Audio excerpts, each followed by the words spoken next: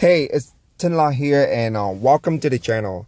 Today I want to show you the problem with steering wheel control that when you first install your Android head unit, you might run into some of the issue. Okay, let me show you the issue that you might run into.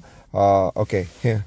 I have a Honda Accord 2008 with the Android head unit that, I'm gonna put the link somewhere. You can see how I got this one into my car. Anyways, so the issue with the steering wheel control is that when I press the volume button, take a look at this. My original audio system, when I press the volume up, it switched to different mode. You see?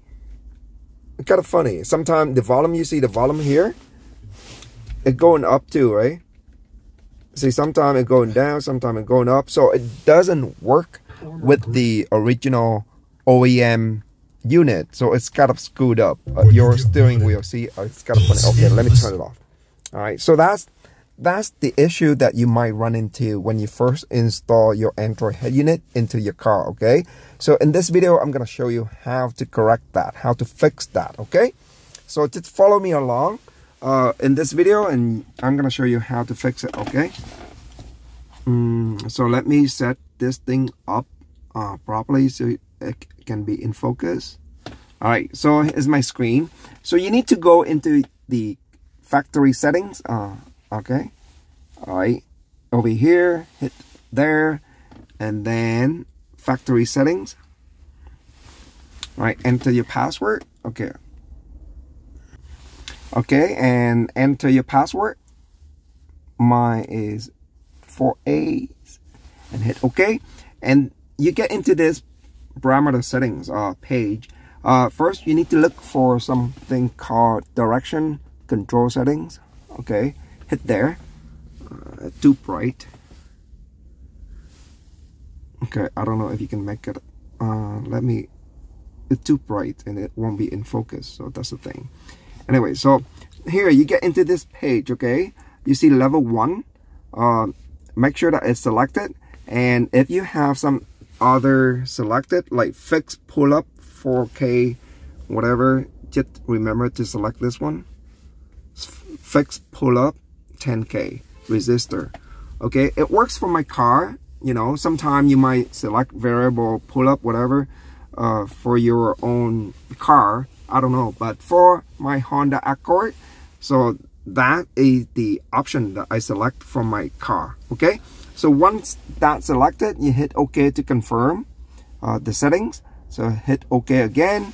So that's it. Okay, and another setting that you might look into is the encoder setting. Okay, where is it? Encoder setting. Here it is, encoder settings. Okay, you get into this page. Make sure that you have this one selected. I don't think it matters, but just make sure that you, oh my god, the touch is okay. There it is. Encoder reading waves, IO detect, and then positive direction selected. Positive direction for the encoder number 2, and encoder 1 and encoder 2 function swap. I don't think that necessary. Just turn it off, and then yeah, just like that. Okay, encoder settings. So that's the setting that I have for my Android head unit for my car, you know, and then hit OK to confirm the settings. Hit OK again, and that's about it. And you can reboot this one, you know, if you want, but let's check it out if it works with the original OEM car. Okay, just go back to my Android head unit here. All right, let me turn the light off a little bit. Okay, here's my volume. I'm gonna select it now. Take a look at my original OEM. See the volume going up and down?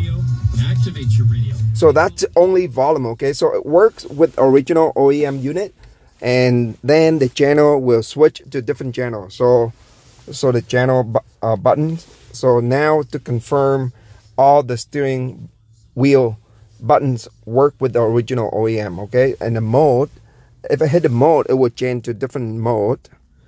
There you see, different mode, CD, auxiliary, and then FM, AM radio. So it works, everything works as it's supposed to with the original OEM audio system. That's great, okay? To make sure that that one works first.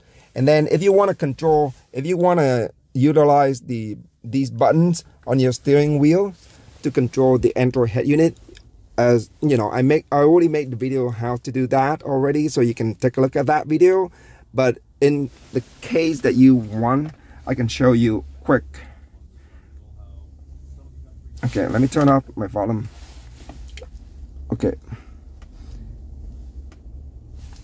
go back into car settings, and then in here there's like a steering learn.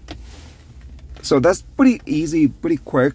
If you want to control the volume, let's say you need to hit like a volume plus and then hit that button. Actually, you need to hit this button first, like let's say volume plus, hit this, and then go in here and hit the volume plus. Swearing in. Can you have swearing? Somebody. So setup success, and then volume minus, and then quickly press volume minus, and then as you see, a check marked for plus and minus. So now if I hit the volume up and down, and you notice the volume would work on the Android head unit. Okay, there it is, you see.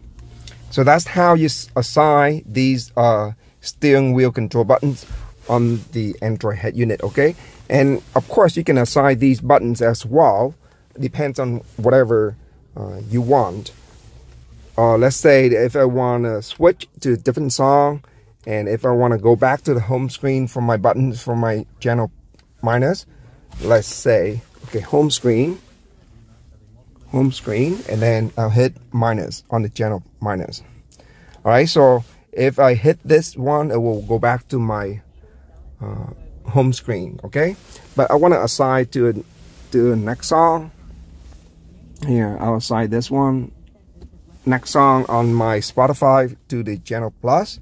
So if I hit the channel plus, I would fast forward to a different song on my Spotify, you know, when I was playing the song. Okay, so that's how I assign these steering wheel control buttons to work with the Android head unit. But first, as I said, you need to fix those settings in the Android head unit in order for these buttons to work with your original OEM unit. Okay, so that's it for the videos. If you find this video is useful for your situation, please give a thumb up. I really appreciate it, and it really helps me with the channel.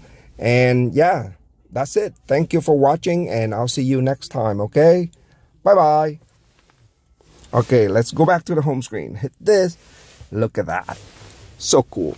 All right, bye bye.